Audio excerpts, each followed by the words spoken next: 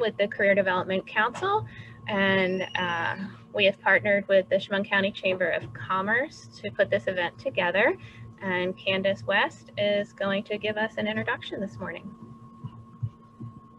Thank you, Robin.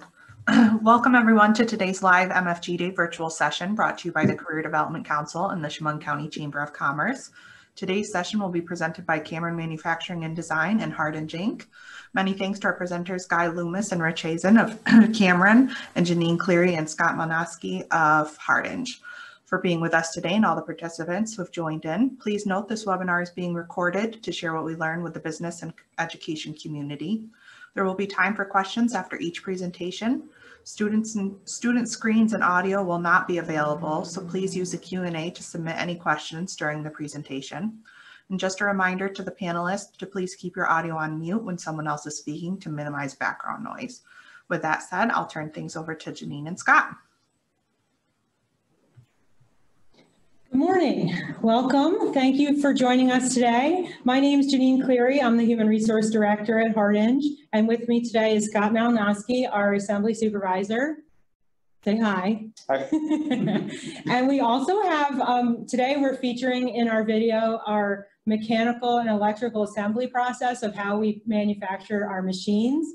And then we're going to show you a demonstration from our customer side. Cameron Manufacturing owns one of our Hardinge machines, and so they'll show you what they do with it in the field. Okay, but with us we have Matt Swan, he's our electrical assembler, and Keith Horn, our mechanical assembler. So I want to start by showing you a video of just an introduction to our company.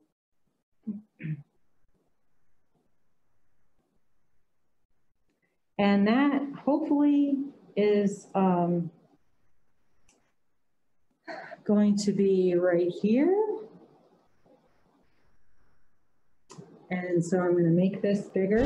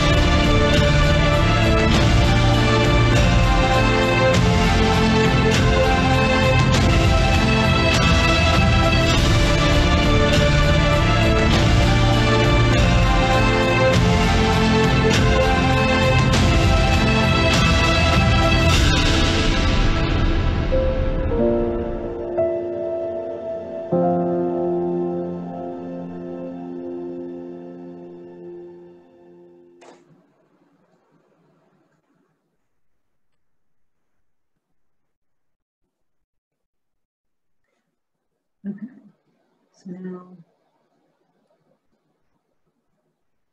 now, can you guys hear me again? Yes, we can hear you. Okay, so that was just a little bit of an overview of the company, and right now I want to turn it over to first Keith, and I don't know, I don't think I lose video when I do this, so it'll come back to us, we won't worry about that. But Keith can tell us a little bit about his career in mechanical assembly. Hi, my name's Keith. I started here back in 2015. Didn't have any prior experience, so to speak, with machine tools or machine tooling or building of. Went to Alfred State for automotive technology, graduated with a 2-year degree, associate's degree, and was fortunate enough to be hired here at Hardinge. Pretty much everything I've learned here is standard mechanical knowledge, and it's been a lot of on-the-job training, learning how to deal with super precision alignments and reading different gauging and measuring devices. And I don't know. Did you work anywhere before you came to Hardinge, or was this for your first job out of school? I worked in a couple different automotive shops. Actually, I was hired at Hardinge originally in 1995, got laid off in 2001, okay. And drove tractor trailer for 15 years, 14 years. Okay. And then decided that wasn't for me anymore and came back to Hardinge. Was fortunate enough to get back in, and I've come a long way since I've been back. Yeah, I'll say. Okay. Matt, do you want to talk a little bit about your career? I'm Matt Swan. I went to Alfred State for construction maintenance electrician in 2008 to 2010. Got my associates. Started off as a Time Warner tech from college. Worked there for about a year and a half. Then I went to Ward Manufacturing and bid up to their HMAC plant and I was there for 4 years as an electrician. Then I went on to Douglas Electric, and I was a construction electrician contractor for 2 years. And I started here in 2017 of August, been here since, and been learning a lot from the electrical side from all my previous experience, and learn more today with controls and programming for the machines. Okay. Okay, good. Thank you. So now I want to show a video of the work that Matt and Keith do to build one of our machines. And so we have narration that's kind of explaining the process of the whole machine assembly. And then we'll answer some questions that some of the audience might have. So I'm still sharing my screen, right? Since I can't see any video. Yes, you are. Good. All right, so now we'll just show this video. Here at Hardinge Incorporated, one of our products is a T-Series Super Precision Lathe. It takes a range of talent and skill sets to manufacture one of these machines. You can categorize the main of this video is the start of the main machine assembly. Prior to this, sub-assemblies are built and ready for this step. It takes approximately 250 hours to build one of these machines from start to finish. This process you're seeing now takes around 24 hours. To start, we inspect the base for quality, which is mainly alignments on moving parts. We then start adding the main components mechanically. Main spindle and motor, sub-spindle and motor, turret which may have a live tool for additional machining. All these are aligned to each other with specifications in the 10,000ths of an inch, which is 0.0001. Once they are installed, we install some of the interior sheet metal to cover the moving parts of the machine once it is assembled. This will keep coolant and machining chips contained in the machine, as well as keeping critical mechanical components protected. Once the base is assembled, it is moved to another area where the rest of the assembly will take place. It will be paired up with a power case and a canopy that you can see being installed. This is also a mechanical type skill set involved to put these three pieces of the machine together. After that comes the electrical part of the assembly. All the wiring from the power case is ran to the base and canopy. This will take up to 4 days or 32 hours. Once all the wires, air, and hydraulic lines are run, it will be ready to have the power turned on to it. This is where the technical employee will come in and troubleshoot any alarms that it may have at power up. They then start setting the machine up by loading software and parameters, setting home positions, and balancing the spindles. The next step is to run 12 hours uninterrupted or without faults, so it will then go into the inspection phase. Here's where the last step is to double check the accuracy of the machine by performing a test cut that has to be within 0.000015 inches for roundness. The technician will then use a laser to make sure the machine is dialed in when it comes to accuracy. It checks repeatability and straightness on all axes at full range of travel. After that, we install the remaining sheet metal and components to test the coolant system. This is a combination of mechanical and technical skills. The final steps are to perform another inspection on the machine and prepare it for shipment. Okay, so I think I need to move this to be able to stop sharing my screen. I can stop your screen share if you want. Oh, that'd be awesome because it's not working for me to, there's like something in my way. Okay, perfect. So, so that's a little bit about the machine assembly process. Is there any questions yet from the audience? I don't see any questions in there, and just a note to our students, if you don't think of any questions right now, Cameron is going to talk next, so you do have time to think about it, and we will take more questions at the end. Is there anything? Sorry. Yeah, I mean, so what I can do now is just elaborate a little bit more on our customers and, you know, the company as a whole. What you saw in the video is that we are a, you know, a global company. We have facilities all around the world. We produce these types of machines in Nantao, Taiwan, Jiaxing, China, and then here in Switzerland, we also manufacture grinding machines, and we have a facility in Elgin, Illinois, that does grinding machines as well. And we have facilities that produce specialty work holding in Traverse City, Michigan, and then in Germany and India and France and China too. So we do everything, customized solutions for machine tool, which encompasses turning, milling, grinding, and then the work holding, which grip the metal while it's being worked on in our machines, okay? So basically anything that you think about that's made out of metal is probably either machined on a lathe like ones we produce here at Hardinge, or we use the collets to hold the metal while it's being worked on in a machine. And one example I can give you is you think of a bottle cap, right? So if you bought, you know, the old style Coca-Cola with the pop top, to make that design of the bottle cap, we would use a crimping collet to actually get that to be placed onto the bottle, right? So that's just one everyday example. Your cell phone, the cases are usually made out of metal, and those are produced using milling machines, right, to route it out and to create the shape that you'd find in your everyday household items.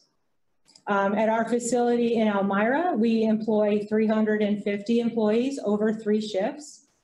And in the US in total, we have about 450 employees altogether. And then globally, we have about 1,500 employees in each of the regions of the world, right? So we would classify our regions as the Americas, Europe, and Asia. So that's just a little bit about Hardinge. So Guy, do you want me to pass the mic on to you at this point? Yes.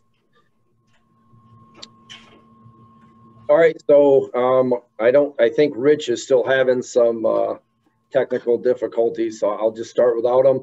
I will start by just showing a brief introduction video to Cameron, and hopefully I have all the settings right so you can hear it. So let's see, I need to,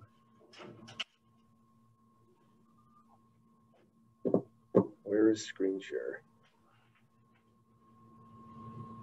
On the bottom. Oh, yeah, it's on the bottom on your toolbar. Yep. Okay.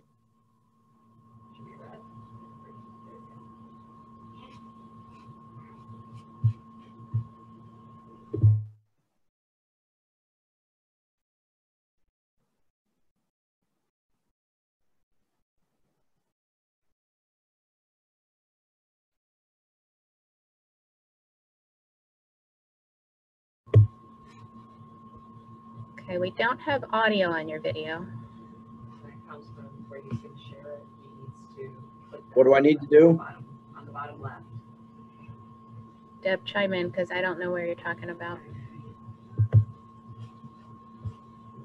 So what you want to do is when you're about to do the screen share, you have to click on the bottom left of the video or below the video, the share sound.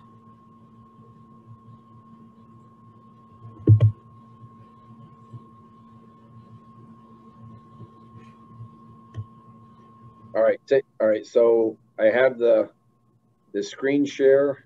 Mm-hmm. And you first click that, and it shows what you're going to share. There should be something along the bottom, lower left-hand side of your screen. Okay. Yeah, for sound. Okay.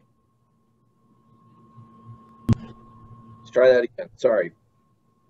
Since 1983, Cameron Manufacturing and Design has met the necessary fabrication needs for the people and businesses of Elmira and across the globe. Developing great people means achieving great results and securing a great future.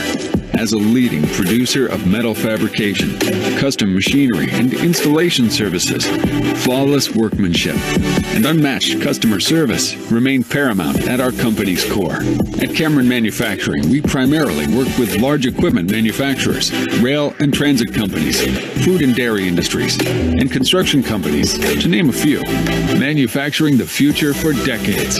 Cameron Manufacturing and Design, your fabricator of choice. Since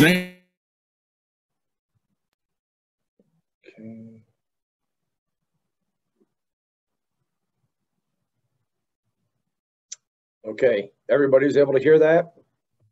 Yes.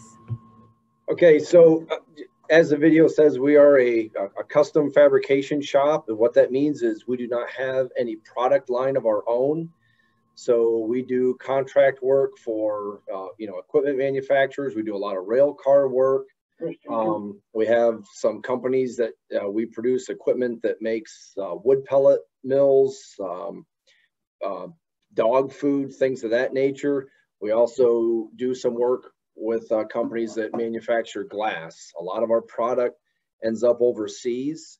So it's very important that we build parts to the print. Because if you're putting something on a boat and then 2 months later it shows up somewhere, it's important that it all goes together. I don't see where Rich has joined us yet. I will start the Hardinge video. We'll watch that quick. I was hoping Rich would be on here and he could kind of talk about what the machine's doing. One of the things I'll say that kind of is a little bit different for our business. I actually worked almost 15 years at Hardinge. I started there as a welder.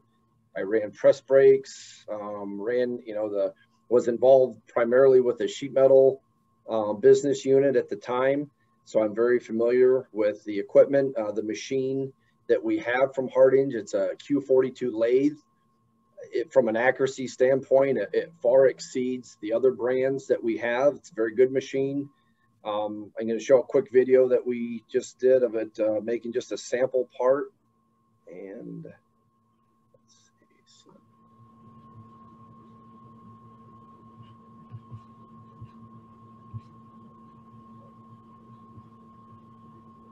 Schedule.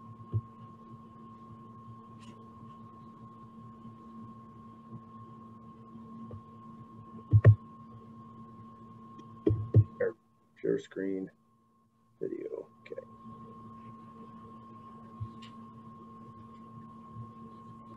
Okay, everybody can see that? Yes.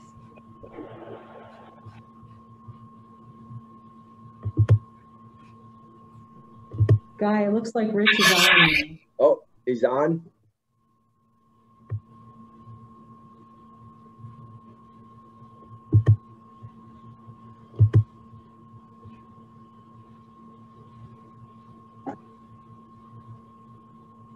There. You got sound, Rich?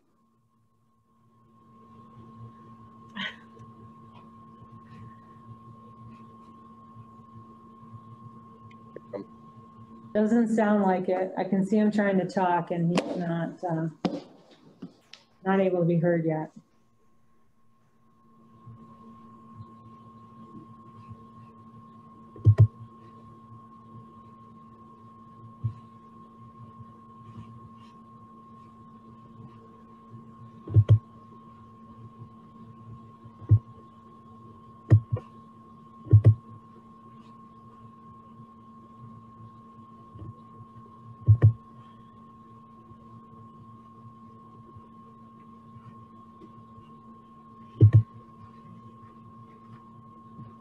Okay, I don't know if he might be on his way over here. Apologize for that. This is new to us doing this type of thing, or at least new to me and Rich. It's new to all of us. Yeah, it just prevents us from doing a live demonstration, but so that's why we did the pre-recorded videos, but there's still technical difficulties, right? Yep. Absolutely.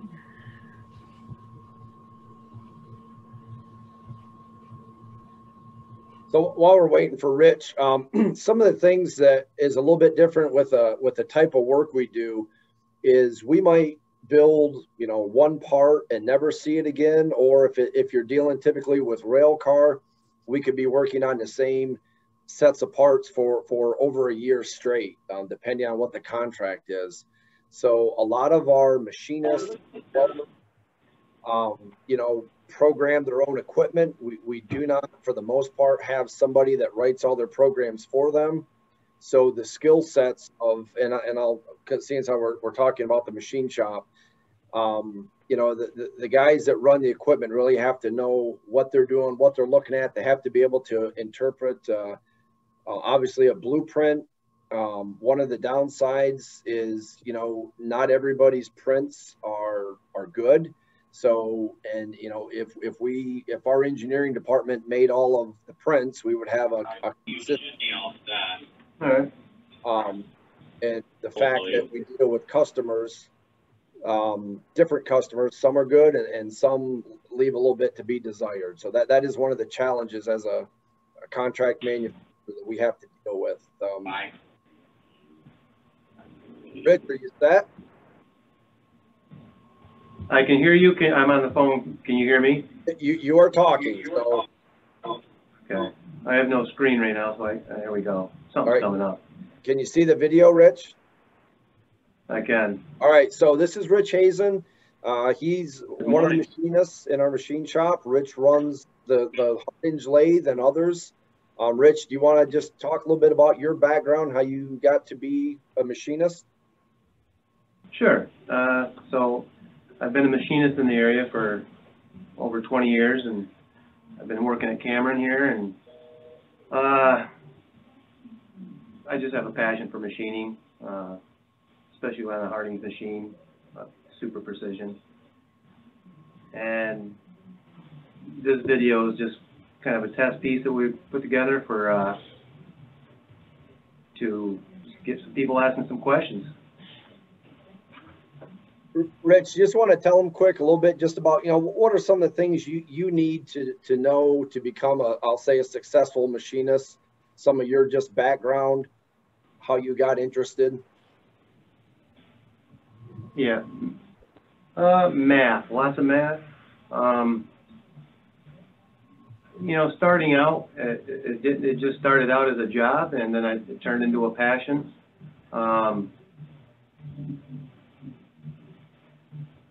You know, what to say about, you know, someone's individual passion, but mine is just to creativity that comes with it, designing a different part, implementing that into the process of machining it. I guess that's the road I took. Okay, all right, I'll start the video.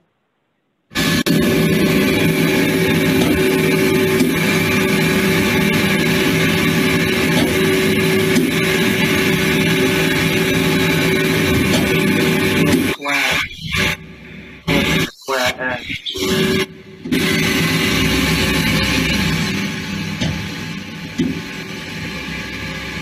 Using the C-axis for orientation.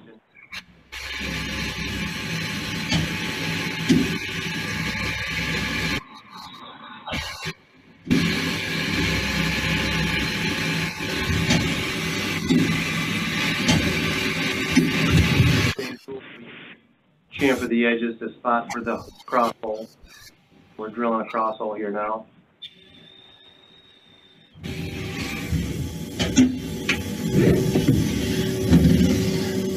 Grab the part, sub spindle. Do you do any back work?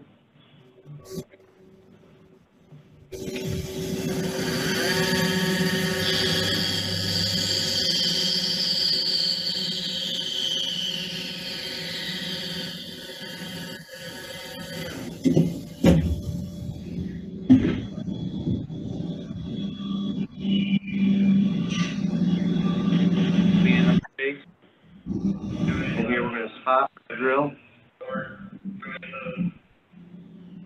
and drill for the tap.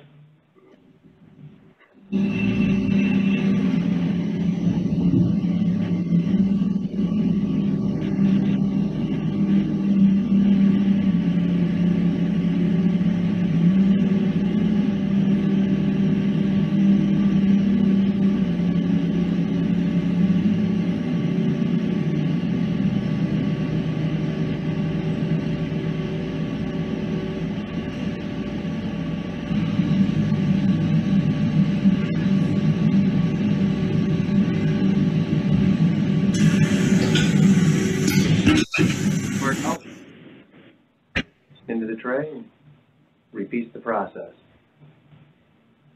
All right, and for the record, I'm sure the guys at Hardinge picked up on this. You saw a little bit of on the head or the spindle, a little bit of carnage. Number one, that wasn't done by Rich, and number two, Hardinge doesn't ship that way. So what happens when you make an error when tooling and things run into other parts, which it does happen. This particular machine, I believe, was manufactured in like 2003. Does that sound right, Rich? I think so. Yeah, and so yeah, this is a little bit older machine, but a very good machine. And like I said, in my opinion, and I'm sure Rich's, by far the most accurate lathe that we have on site. Oh, absolutely. Feel like the first day it was new. So, like I said, other things that kind of just set us apart from an OEM shop is the fact that we never know what we're going to be working on. And we have a lot of, customers like to wait to the last minute. They don't give you much lead time. So a lot of times there's a sense of urgency that you need to have. And you also need, not get frustrated by change when it comes to, you might go into work thinking you know what you're going to do all day, and so an emergency might happen or something could break down, and that plan is totally out the window. So that happens. We try to keep that stuff to a minimum, but in today's world, especially with the current situation, there's all sorts of surprises that go on as far as what your day is gonna entail.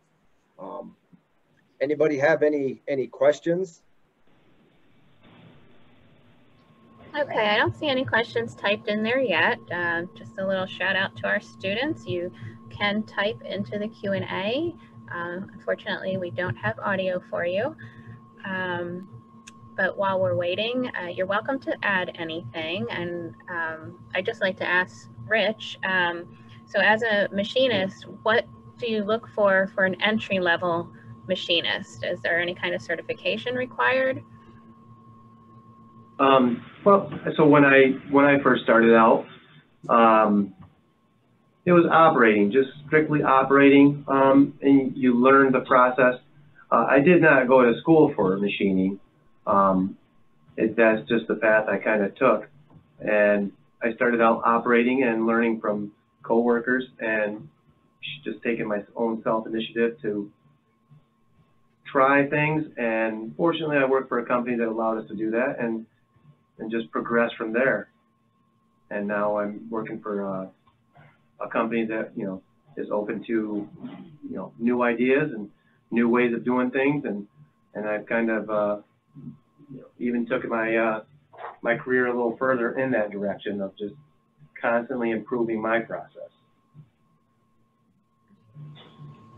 So it starts out, you could be starting out just your desire to learn and to want a machine will grow in time. But starting out was, you know, the hardest part, the soul search, to see if this is really what you wanted to do. And it took about, I'd say, a year before I really decided that I wanted to do this. And when that decision came is when a lot of opportunity opened up for me. Okay, we do have one question coming in right now. How many welders do you employ at this time, and are you looking to hire welders? So right now, trying to think, at one point we were up to around 70 welders. Our ideal, I'll say, head count for the total company is probably right around 200. That's a fairly staffing level that sales can, you know, continue to bring in work. Right now we're probably around 40 welders. We are still hiring welders, and I would say people in the process or sheet metal area, and even good machinists. If you know, we're still actively hiring. We have to build our head count back up. Overall, we're about 30 people shy on our direct labor of where we want to be for 2021. And what are you looking for in a new welder as an employee, skills, etc.? So we look at, first thing I look at is people with initiative. People are going to show up every day. People that can pass a drug test. Sounds pretty basic, but sometimes that's a challenge. As far as skill sets, you know, our workforce, if I had to guess, is probably, you know, our average age now is probably upper 30s to mid 40s. And we need to bring in the younger guys to, you know, continue this business into the future. So if we have if you have somebody that has, you know, phenomenal skills, that's great. For the most part, those people are probably already working somewhere, and I'm sure Hardinge sees the same thing. If we have people that come in here, can take direction, want to learn, show some initiative. I mean, we have a lot of people here that started out as a shop hand, and what that means is somebody that probably went around sweeping floors, taking out the garbage, taking out the scrap, and they showed potential. They expressed some interest, and some of these guys now are excellent machinists, excellent welders, you know, press brake operators, etc. So it's really just we look for people that want to learn. Okay. Janine, could you also talk about entry-level opportunities at Hardinge and what kind of requirements you're looking for? Okay, so at Hardinge, for entry level, just like Guy said, a lot of times that we're looking for somebody that has basic skills, right? They demonstrated their ability to hold down a job. They come to work every day, they have good attendance, and they meet those requirements of basic mechanical and at least 8th grade math level. We actually do administer a test, the test of adult basic education, so that someone can demonstrate their ability to convert fractions to decimals and back again, understand how to read and interpret blueprints and schematics. So for mechanical and electrical assembly, sometimes we're hoping that they have a technical degree, right? Associates, possibly either in like automotive or some electrical certifications for the mechanical and electrical assembly. We also employ machinists that work in the work holding side. So the little bit of difference between what a machinist might do at Cameron, they might take one part and produce it, do the turning, the milling, and the grinding operations on that piece, right? That's more of a custom job shop. And for us, when we're manufacturing collets, our machinists might only run a lathe or only run a mill or only do grinding. So they are a little bit more specialized in their process area, and they're producing multiple parts of the same, that same step in the process. Does that make sense? I think so. One thing I'll add is when we interview, so like for a welder, for example, they come in, we have a weld inspector on site, we give them a weld test. We also give them a written test that, as Janine said, similar, convert fractions, has some basic math, has some blueprint questions, and it kind of gives us a feel for what people know or don't know. And so that, number one, we can, do we have an opportunity for them? And then also helps us establish what we feel a fair rate of pay will be. On the machine shop side, we bring them right over. Obviously the supervisor and or group leader will, kind of get a feel for what their knowledge is. And then we pull out a print and we'll ask them some very specific questions. We'll ask them questions about, writing, the codes involved with programming the machines to get a feel for what we think they know. Usually that's pretty successful. Every now and then we'll have somebody that, knows the book side of it, but when it comes to actually doing the work, struggles. And we've in the past, we got zinged by that a few times, and we've kind of modified our interview to try to take that out of it so that doesn't happen. So I have a question here asking, what is your typical pay rate? So that would depend on skill set. I mean, right now, like a shop hand probably comes in the door 12, 13 bucks an hour. And then a high-end guy would be in the upper 20s. And then we do have an incentive program that's a quarterly program, and it's based on bottom line financials. So if the company does well, it pays out a bonus system, and that's dependent upon volume and the type of work that goes through here. And at Hardinge, the entry-level pay rate might be more in the $14 range, because again, we're looking for folks to have passed those testing requirements, and then they'll go and learn some basic machining fundamentals, understand how to measure properly using micrometers, and understand the breakdown of an inch down to its fractional form, and then perform entry-level jobs on the shop floor.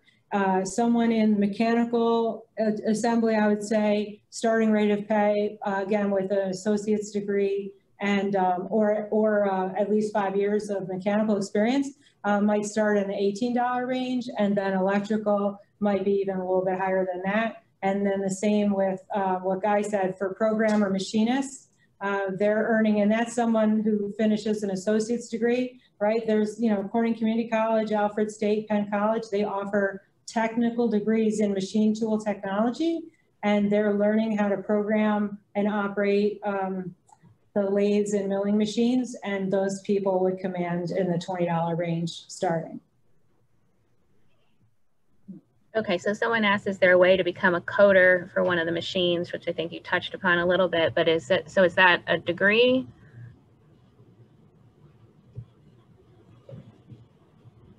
So to be a coder? Go ahead, Janine.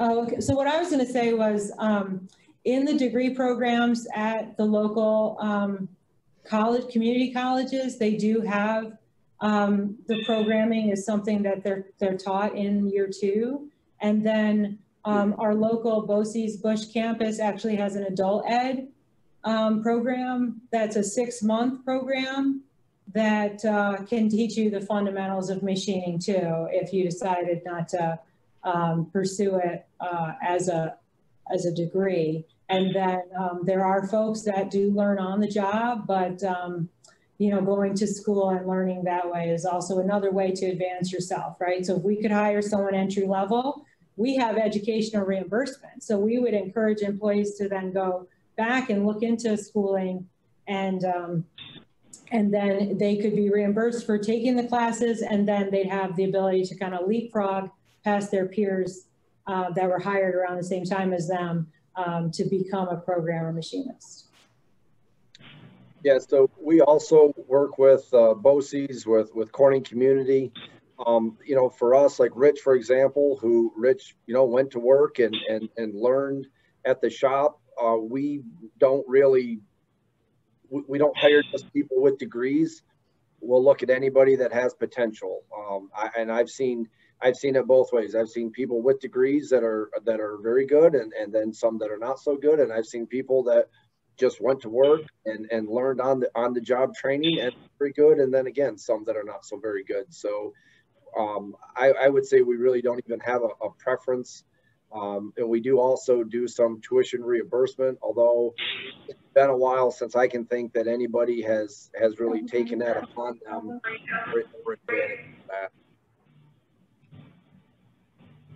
Last year you sent us to Corning Community College for a Master Cam course. That was all paid for by Cameron. Yeah, I guess what I was thinking, Rich, where somebody like said, hey, I want to learn to do blank and started taking classes. Sure. But yes, to Rich's point, we'll do some stuff with Master Cam on occasion, or if we need to get people in here for training on our sheet metal side of the business. We have sent employees up to Chicago. The majority of our equipment is Amada, and have sent them out there for training. So we definitely don't have a problem with doing, I'll say specific topics like that as needed.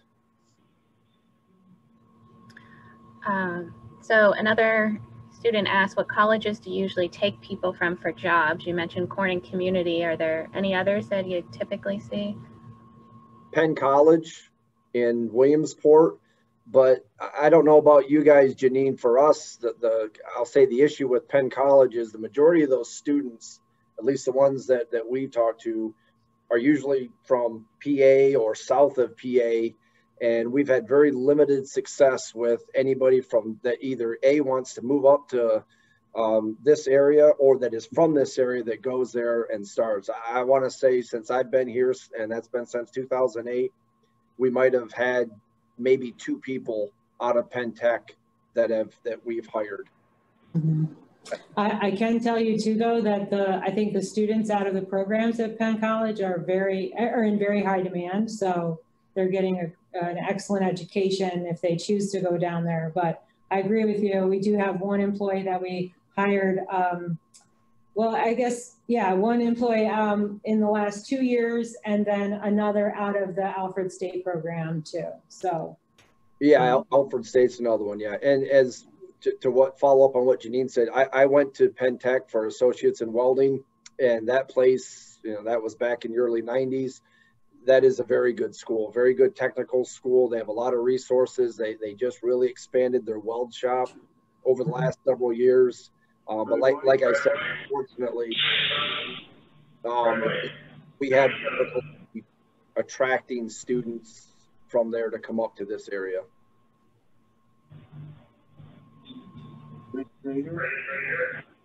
I'm not seeing any more questions right now. Is there anything else either of you would like to add before we close out? I would just go back to something Rich said about kind of, passion for what you do. For me, when I got out of high school, really wasn't sure what I wanted to do. I worked for about a year or so and quickly realized that washing cars wasn't probably going to be the best career path. And I actually got interested in welding through just racing a car at a local dirt track. And that kind of really ignited what I wanted to do. I can remember very clearly at the time going to Penn College, and any chance I could get in the welding lab, I was in there for rod, big welding, whatever it was. When I started at Hardinge, I don't know if I called it more than 3 months. They had an opportunity on the press brakes, which at the time, nobody wanted to run because it's very tedious, borderline pain in the ass. And it is. But I love doing it. I love just the mechanics of it. And from there, apparently I showed enough initiative. We had an opportunity to start doing programming, which I got involved with, one of the engineers there at the time. Janine, I don't know, Glenn Greenall, if you guys still, if you know Glenn, but Glenn showed me like the basics of AutoCAD. And I just kind of went from there. So one of our educators wants to know, do you think that new employees understand that you invest time and money in them to employ them?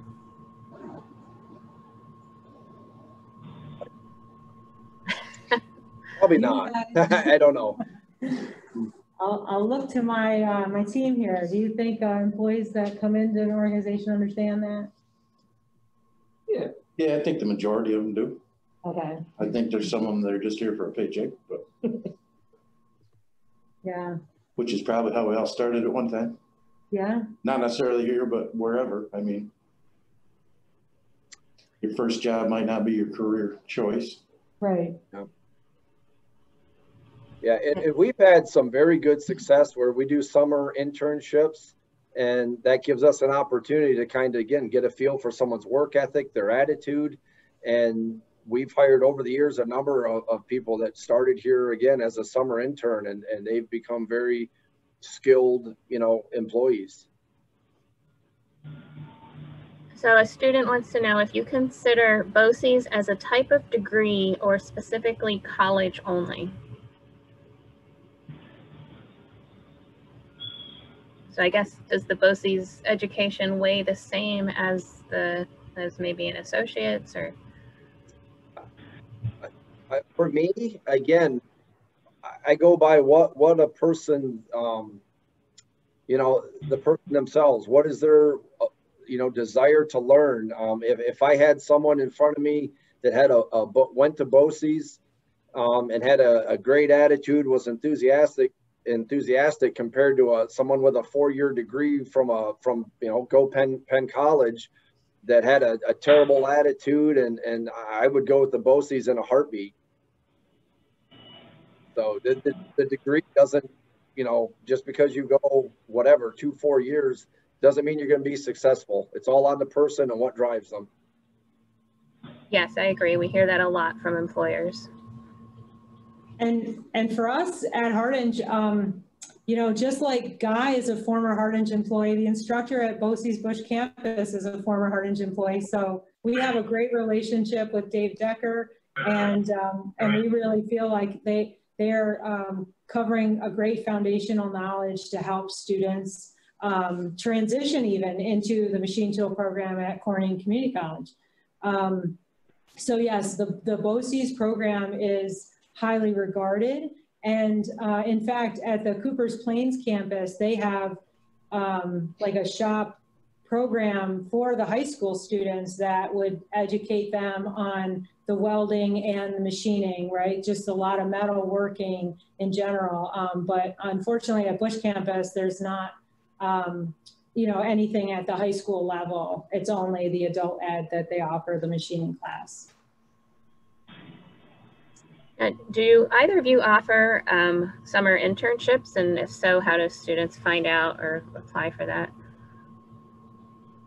Yes, we do. We should do, I don't know if we do postings online now. I'd have to verify with HR, but if someone was interested, call over here, ask for our HR department, and that would be a means to apply. Yeah, same thing here. I think for our internships that usually we do require our employees to be at least 18 years of age.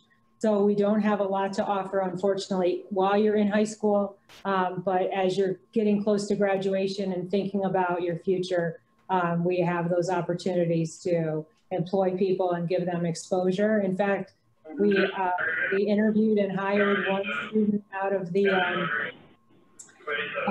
the Cooper's Plains program. When he graduated and he was 18, he came and worked for us for the summer. And then we employed him part-time while he was attending Corning Community College. So it ends up being a great relationship when there's that interest in machining. But unfortunately, the other half of that program being welding, we don't employ welders at Hardinge. So the other students in the program really weren't attractive to us at the time.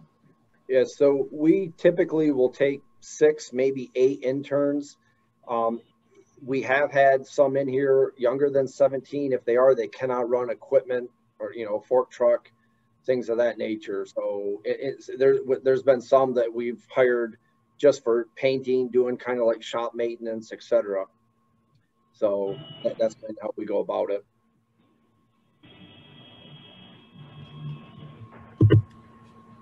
Okay, I think we are nearing our hour here, and we do need to wrap things up.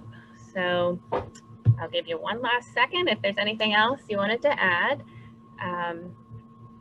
If not, I will thank the Chamber once again. Candace, thank you for all the help and coordination. And also a huge thank you to Guy and Janine for putting together these presentations and educating our students and letting them know about some great opportunities in our area. So with that, I'll just end the webinar and say thank you to everyone who attended. All right, thank you. Thank Yes, you. thank you, everybody. Thank you. You stay safe.